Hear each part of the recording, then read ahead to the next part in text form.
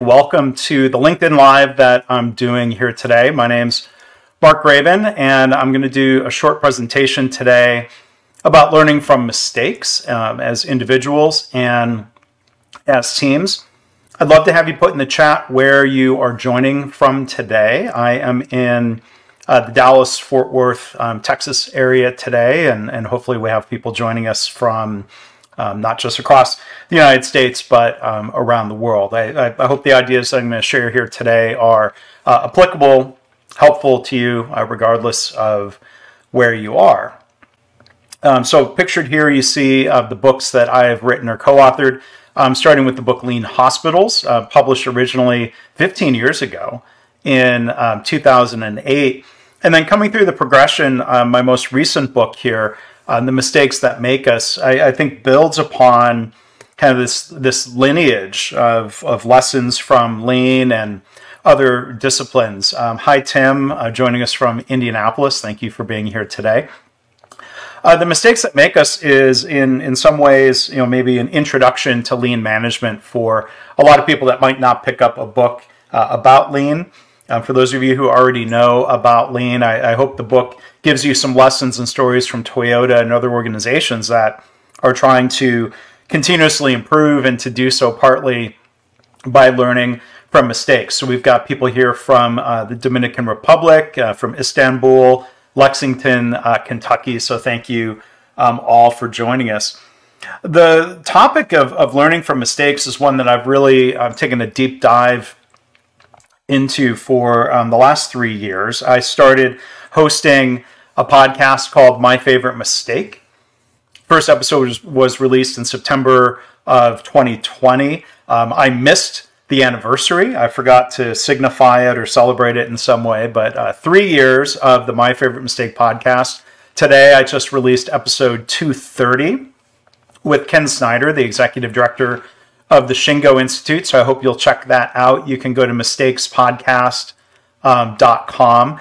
We've got people joining us here from UAE, San Francisco, Nigeria, Egypt, Toronto, France. So it's really amazing to have all of you here today. So again, I'm going to be presenting a little bit. We're going to do some Q&A and discussion after the presentation. So a happy 3rd birthday and anniversary to the book, to the podcast, My Mistake. See, I'm going to make mistakes and acknowledge them. That's okay.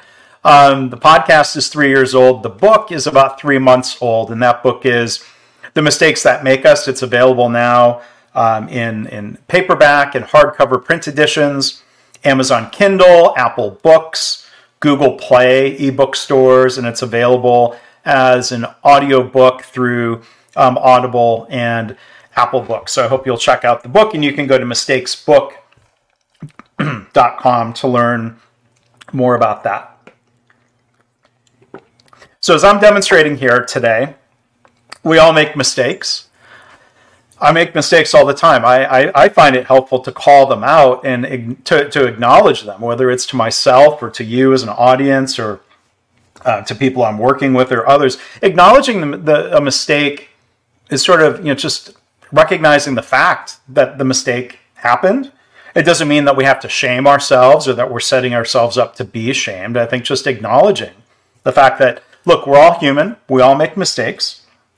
I think that's healthy, and at least for me, that's helpful. I've made more of a habit of that, of just calling out, hey, I made a mistake. I was wrong. My bad, however you want to put it. We all make mistakes. So maybe think about a mistake you've made already today. It's 1 o'clock Eastern time, halfway through the day for some of our attendees, and morning for some of you.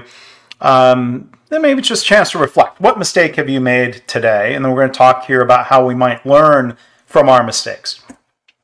So what is a mistake? I mean, we know this word, but one way of defining it is an action or a judgment that turn out to be misguided or wrong. Emphasizing the key words here, turn out to be misguided or wrong. I made a small mistake. I didn't need to underline the space between the word out and to. A mistake is an action or a judgment that turns out to be misguided or wrong. We can only determine this with some amount of hindsight. That could be seconds, it could be minutes, hours, weeks, years. You know, we make a decision, or we take action, or we choose not to take action at a particular moment in time. We think that's the right decision or the right path based on the knowledge we have, the assumptions we might be making. And as time goes forward, sometimes we might realize, well, we made a bad assumption. Or an assumption gets replaced with data or information. And it's okay. It's a sign of strength to admit a mistake and to change our path forward, as opposed to stubbornly doubling down on the mistake. Denying a mistake doesn't make it less real, right? It's there whether we want to acknowledge it or not. So when we think through a mistake, and there's a comment here in the chat, mistakes help us to learn. I'd say I certainly hope so. Making mistakes, Tim Clark, who gave an endorsement blurb for my book, Tim Clark, the author of a fantastic book called The 4 Stages of Psychological Safety, in his blurb basically said, making mistakes is not a choice. The way we react to them is a choice. Learning from them is a choice. Individually, we can choose to embrace this. And then once we get into a team, it gets a little bit more complicated. But if we can first try to admit mistakes to ourselves, we can try to think through them using some reflection questions. And I'll give credit. I learned these questions from an organization called Value Capture. Helpful reflection questions to think through, what decision did I make? What did I expect to happen, right? So when we make a decision, whether we're stating it formally or not, there's a hypothesis of, I'm doing this, I expect something good to happen, or I'm choosing not to do something because I expect something positive to happen. But then we step back and say, well, what actually happened? What's the gap? And then most importantly, what do I learn from the gap? So we detect the mistake by some gap between expected and actual outcomes or performance. What would I do differently? Right? Instead of blaming others or blaming circumstances, and this might not be all on us, but I think it's helpful, and my podcast guests really illustrate the idea of asking, well, what did I do? What did I decide? What can I do differently in the future? And what would I expect to happen? So I think there's an opportunity to learn, not to dwell on it, not to beat ourselves up, but just to walk through questions like this and think about how that might help us. So on an individual level, we can try this out, whether we think through it, whether we write it down. I think this is helpful. But then within a team, I think once we get more than a couple people involved, or maybe even 2 or more people, learning from mistakes in an organization, I think requires 2 key components. They both start with the letters PS, as it turns out, or I forced it to be that way. Psychological safety, which I'll talk about here in a minute. The safety to speak up, the safety to admit a mistake, plus problem solving, right? So just admitting a mistake in and of itself doesn't mean that we have the skills or the practice to do, let's say, some root cause analysis and think about what we would try differently. What experiment are we going to run going forward? What different experiment than the one that we had previously tried? But in a team, if all we do is give people problem-solving training, but they don't feel the safety to speak up, to admit a mistake, or to point out a problem, we can't do any problem-solving without admitting that we have a problem. So we looked at Toyota as an example. Their internal publication, 2001, famous publication called The Toyota Way. In that document, it's reported to say, we view errors as opportunities for learning. And there are great stories in the podcast episodes, in the book, from people like Isao Yoshino, who started his career in Japan with Toyota in the 1960s, and my friend David Meyer, who started with Toyota in Kentucky in the late 1980s. viewing errors not as an opportunity to punish somebody, but as an opportunity for learning. And when we learn, we can improve. In the book Toyota Culture, co-authored by Jeff Leiker and Mike Hoseas, it says, in terms of this holistic way in which Toyota looks at safety, it involves providing for the physical and psychological safety of each member and their families. It's an intentional value that drives subsequent action. That's the ideal. Does Toyota live up to that ideal every moment of every day? Probably not, because they're a company made up of humans, and we're all imperfect and we all make mistakes. But having these cultural intents around saying we are going to learn from our mistakes and to not repeat them, I think is a great first step. Then we need to make that ideal reality. So what is psychological safety? This is a phrase that gets thrown around a lot and sometimes gets misunderstood. Psychological safety is defined well by Professor Amy Edmondson from Harvard Business School, author of a great book, The Fearless Organization. I'll give a shout out to her most recent book out in the past month called Right Kind of Wrong, about learning from mistakes. Amy Edmondson says, psychological safety is a belief that one will not be punished or humiliated. So I would add, we could use words like a feeling, a perception, right? Each individual decides in a team, in a workplace, how safe they feel based on the interactions they've had with other people. It's a belief that we will not be punished or humiliated for speaking up with things including ideas, questions, concerns, or mistakes. We can't learn from our mistakes if we're not able to speak up about them, if we don't feel safe speaking up about them. So when we learn from mistakes, though, I think it's worth acknowledging not all mistakes are created equal. There are some mistakes that we might call preventable mistakes, things that should not happen if we know how to prevent them through good standard process. And if people are able to follow that process, the error or mistake won't occur. So we can think about medication errors, wrong dose, wrong drug, wrong time. Those are preventable, even though we have the element of human error involved. And when people say like, oh, well, there's always going to be human error, what can we do? That we need to answer that question, right? What can we do in terms of good systems, good processes, good culture, good leadership? Don't just throw your hands up and say, well, it's going to happen. We need to work to prevent them.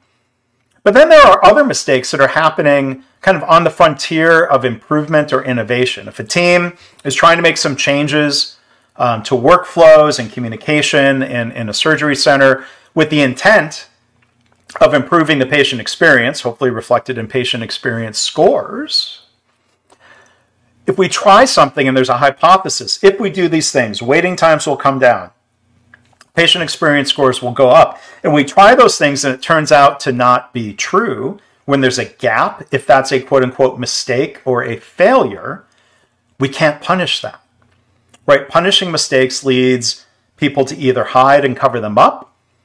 Punishing people for their attempts at improvement will make people be very cautious. We'll have less improvement, lower performance. So we can try to prevent mistakes in different ways. Sometimes the best we can do is a procedural attempt to prevent a mistake. That could include checklists, whether that's in an airplane cockpit or in an operating room or in running a webinar or a podcast. I have checklists that I use, but here's the key. You have to use the checklist, right? You have to, the checklist doesn't magically prevent errors. It's the rigorous, disciplined, consistent application of the checklist that can prevent errors, of not getting cocky and saying, well, I haven't made this mistake in a while. I'm going to stop using the checklist. That's when you get burned, and I know that from firsthand experience. So instead of punishing mistakes, we do more to prevent them. But then when they happen, it's really important. Oh, it was my mistake. We're going to talk about times when we can actually mistake proof something. This can be more effective if we can actually physically prevent somebody from typing in, let's say, something that's not a valid phone number into a phone number field on a form on the web. We can use mistake proofing to prevent, for example, you cannot put the diesel fuel nozzle into an unleaded gasoline vehicle. It will not fit. That mistake is mistake proofed. The opposite, not mistake proof. You could put unleaded gas into a diesel vehicle, which ironically is even more damaging than putting diesel into an unleaded. But we have to rely on not just telling people to be careful. We want to use different systems and methods to prevent mistakes. But then when they do occur, here's the transition that I was intending to make. We need to use small mistakes to prevent big ones. We don't want to just react to mistakes that had a really bad outcome. Mistakes that didn't really lead to any harm for a patient are, in fact, our best opportunities to learn. These events are more frequent, and when we learn from them, we can prevent mistakes that have a huge impact. So one example, again, from healthcare, Dr. Greg Jacobson, who's an ER doctor, CEO of KaiNexus, shared this example with me, and it's in the book, The Mistakes That Make Us. Let's say, a patient, the intent was to give 600 milligrams of ibuprofen, and the nurse was about to give an 800 milligram dose. There was a mistake. It was caught, and even if that medication had been given to the patient, probably wasn't going to cause any harm, wasn't going to be fatal. But the risk when somebody says, well, okay, good, we caught the mistake, let's just move on, that's a lost opportunity for learning. The failure mode, if you will, in the processes that even allowed the wrong dose to almost get to the patient, that same failure mode, if not addressed, if we don't learn from that near miss mistake, the same failure mode could lead to, in the future, a harmful or fatal medication error. So there's this need and this opportunity in different settings to use small mistakes to prevent big ones. So a couple of thoughts we'll wrap up, and then we'll take some questions and hopefully have some discussion here. To me, reacting constructively to mistakes is kind of a progression that we can go through here. The punitive reaction to mistakes, let's say, it's bad, it's counterproductive, it's unhelpful, it drives mistakes underground, it probably dooms us to actually have more mistakes over time when we punish mistakes that have happened. So some organizations move forward beyond this punitive reaction, and they are what you might call nice. It's better than being punitive. This is where leaders, say things to people like, well, it's okay. I know you didn't mean to do it. It's not your fault. We're not going to punish you. Like, there's this focus on making the person feel okay. Or even in some settings, a nice response might include not pointing out the mistake because we don't want someone to feel bad. But we don't want to be reacting nicely to the same mistakes over and over again. Like, being nice does nothing to prevent future mistakes. It might help someone speak up or to continue speaking up about mistakes, but that's not really problem solving. So I think better, I'll color code it green. If punitive is bad, if nice is better but not fully helpful, a kind reaction that's more action oriented.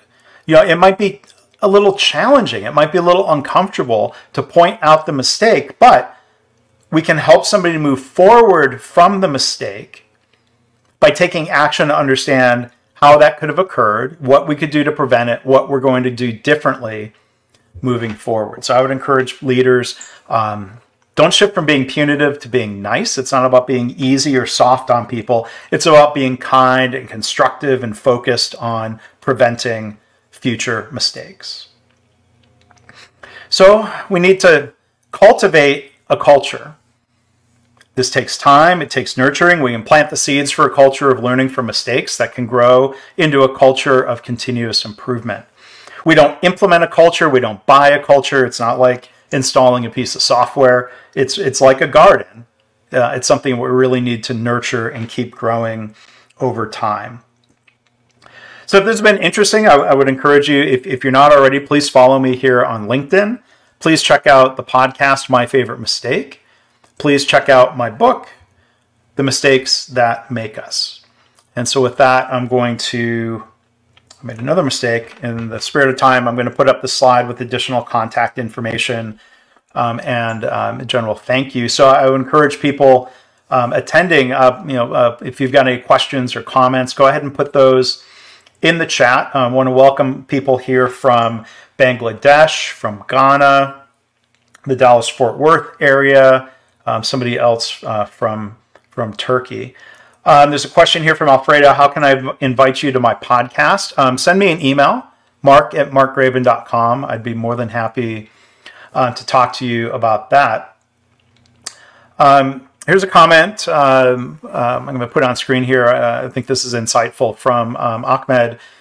It says, time changes. Maybe in the past I didn't consider something a mistake, but after being a wise person, I consider that now to be a mistake. So yeah, sometimes look, the passage of time, new information, new perspective, we might now say, well, that decision I made years ago was a mistake. But again, I think my advice would be, instead of dwelling on that mistake or making yourself feel bad about it, think back to those questions around what you learned, why you made the decision that you made, what played out differently, what decision would you make given that same opportunity again. Focus on the learning. We've got people here from Chile and Brazil. Comment here, good presentation. Thank you, Padrag. Another comment here, every mistake is a new way to learn how things can be done better. That is a fantastic summary of what I hope I was saying, because I think that's the key, right? Again, don't just think about the big mistakes with the huge impact. The small mistakes can be just as helpful of an opportunity to learn and improve and to grow. And I think not being dismissive of saying, like in the example, that medication error, well, it was just a different dose of ibuprofen. What's the harm? What's worth digging into? Like, well, there's maybe a lot to actually dig into. So feel free, if you have other questions or comments, just some other comments along here. To err is human. Another comment, very true. Everybody makes mistakes. The mistakes help us to learn, and I'm hoping to help people make that more of the reality, right? I mean, we can learn from mistakes. That doesn't mean that it's guaranteed. So I'm going to leave the line open here. If there are other mistakes, I'm going to hold up a copy of the book here. The Mistakes That Make Us. You can order it through Amazon around the world, Apple Books and other retailers. If you're in the US in particular and you'd like to order a signed copy, or if you would like to do a bulk purchase for your team, you can learn about doing that at mistakesbook.com. We have someone else attending from Saudi Arabia. Hello, thank you for being here. Here's a comment from Larry Brock I'm going to put up on screen here. Growth comes from self-reflection. It requires humility and honest self-appraisal. I think that's a great way of stating it. When you look at the Toyota culture, and I think their attempt at having a culture of continuous improvement, having a culture of psychological safety and learning from mistakes, they talk a lot about the need for humility. There's a great book. It's on one of the bookshelves behind me here called Toyota by Toyota, written by Daryl Wilburn and Sammy Obara and others. Chapter 1 talks about humility, Kaizen or continuous improvement, and challenge, right? And I think when we acknowledge a mistake, we can challenge ourselves in a constructive and positive way, to learn, to prevent a recurrence, and to keep going. There's a question here, how can I manage a small mistake? Well, I think, those reflection questions that I put up earlier can be helpful. We can use other problem-solving skills to try to get to the root cause of a problem. But again, I'll share this for people who join late. I think these reflection questions are really helpful for a small mistake or a big mistake. What decision did I make? What did I expect to happen? What actually happened? What do I learn from the gap between what I expected to happen and what actually happened? What would I do differently? And what would I expect to happen in the future with different action, hopefully driving different results? There's a question here, how can I learn from others' mistakes? Well, we have to help other people feel safe to admit their mistakes in different ways. You know, on the podcast, on the My Favorite Mistake podcast, I'm forever grateful that I have, at this point, 230 guests and some other episodes that have been recorded, episodes where people have been kind enough to share mistakes they made, which, you know, there might be circumstances where listeners could learn from that particular mistake and not repeat it themselves. But I think there's kind of, you know, that demonstration of sharing, you know, when successful people are willing to share that they've made mistakes, I hope it reinforces this idea that, again, we all make mistakes.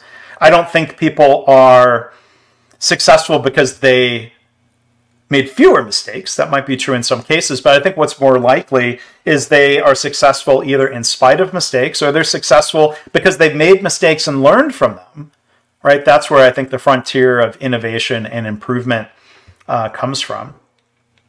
Mahmoud asked, would it be possible to get a copy of the slides? Yes, I will do that. I will put a link later into the comments, and you can always email me, mark@markgraban.com, and I will send you those. Ed Pound, hi Ed, comment here, science advances through mistakes. Eureka is not the usual venue of discovery. Rather, it's looking at the data that doesn't support your hypothesis and seeing something wrong, and then the comment, that's interesting. Yes, and I think, you know, when we are trying to be more experimental improvers in a continuous improvement culture, we plan, we do, we study, and adjust. That's not a linear implementation. It's a cycle, right? We plan, we do, we study. I think the humility and challenge concepts would have us say, well, we're testing a change, right? We're not implementing it because we know it's going to be effective. We're testing a hypothesis. We study the impact and we leave open the idea that we could be wrong or that we don't get the results that we predicted. I think that's a healthy habit moving forward. So as Ed, thank you for the comment. Great exploration of mistakes, Mark. A good path to discovery. Where can we get the mug? Hi, Joni. The mugs, I mean, we can figure out a way. I don't really have a merchandise shop for the podcast, but if you email me, mark@markgraban.com, we can figure out how to do that as a one-off. And the mug has not just the podcast logo here. And thank you for that question, Joni. Like, to me, this is the more important side of the mug, and I intentionally hold it up as reminders to myself. I'm going to read it here. Be kind to yourself. Nobody is perfect. We all make mistakes. The important thing is continuing to learn from our mistakes. A couple of mantras there that I think are helpful. So, Joni, if you want to email me, mark@markgraban.com, we can figure out something around a coffee mug. And my autofocus has gotten thrown off, my mistake, because I was holding up a mug to the camera. So, blurry Mark Graban here. Then a comment from Larry. Maybe we'll wrap up here soon, saying this is a great topic. Doesn't get talked about enough. I believe it was Thomas Edison, and this is said to be true. I didn't fail 10,000 times. I learned 10,000 ways that didn't work. I think that's a healthy mindset. But, you know, at the same time, you know, I'm not accusing Thomas Edison of taking this approach. You know, the fact that we can iterate and that we can learn from improvements doesn't mean, you know, we can just kind of wildly try things or, you know, throw spaghetti against the wall to see what sticks, if you will. I think a good plan, do, study, adjust cycle for continuous improvement means we think through, make sure we understand our problem or our situation. We think through different possible improvements or countermeasures. And there could be debate, there could be discussion. When we have psychological safety, my friend Jim Benson put a smiley face emoji in there. Hey, Jim. Let's say Jim and I are working on something and we feel a sense of psychological safety with each other. Jim can disagree with me, right? He can challenge my idea. He can propose an alternative. And psychological safety means I'm open to that, and we can hash it out. Maybe we try something different than I was originally thinking, or we try a couple things in parallel, study, and then hopefully we're able to honestly and candidly evaluate the results based on how things actually play out. We have a comment here, it just says, LinkedIn user. What are your suggestions for teams that struggle to create a culture of psychological safety? I would recommend, I think in particular, Tim Clark's book, The 4 Stages of Psychological Safety. His website, leaderfactor.com. Tim Clark and his team do so many free podcasts, free webinars, ways to learn about psychological safety. And I quote and cite Tim in my book, The Mistakes That Make Us. But I think trying to create psychological safety, like key things that I've learned from Tim Clark, for one, what not to do is tell people they should feel safe, right? It's just ineffective. If a leader says things like, well, this is a safe space, you should feel safe. Like, well, people will decide on their own how safe they feel. And people will realize if leaders aren't walking the talk. So what does work, and this is from Tim Clark's research, different cultures, different industries, different environments, is for leaders doing 2 things. I'm going to put up a slide that I had skipped here. You can improve psychological safety, and it mainly starts with leaders. Sometimes this is peer-to-peer within a team. Modeling what Tim Clark calls vulnerable acts, right? So speaking up in a way or taking action that could be perceived as risky or dangerous or creates the risk of harm. So speaking up to admit a mistake in a low psychological safety environment is very risky. It is very dangerous. So to help counter that and to help build or cultivate psychological safety, I think it's very helpful when leaders model these behaviors, when leaders admit mistakes, when leaders say, I was wrong, or even when a leader says, I could be wrong, so let's go test that idea. That's really powerful. It gives people permission to think about following their lead. Like, well, if the boss admits mistakes, the boss can encourage people. The leader can encourage people. I want you to admit mistakes, but then here's the key. You have to reward those vulnerable acts, right? So there are these 2 key pieces. I think leaders lead, leaders go first, model these behaviors, and then when people start to follow your lead, you need to not just tolerate it, you need to reward it. And I don't mean handing people money, but I think rewards include sincere thank yous and positive, kind, helpful responses. Okay, so with that, we're about 30 minutes in. I'm going to go ahead and wrap this up, but I'll make one final plug, encouraging you or inviting you to check out the podcast, My Favorite Mistake, and to check out the book, The Mistakes That Make Us. It is available in print books, ebooks, audiobook, different formats, different retailers. You can learn more at mistakesbook.com. The podcast, a little more than 3 years old now. You can learn more about it, mistakespodcast.com, or you can search your favorite podcast app. So I hope you'll check it out. If you have follow-up questions or anything, please, you can post comments. If you're watching the recording, post comments, and I'll try to go in and post some replies, or you can email me, mark@markgraban.com. So thank you, everyone, for being here. Thank you for the thank yous. Really appreciate you all taking the time to be here as I wrap up with a mistake in stumbling across my words. But there we go. That's okay. I hope this was useful. Thank you for being here.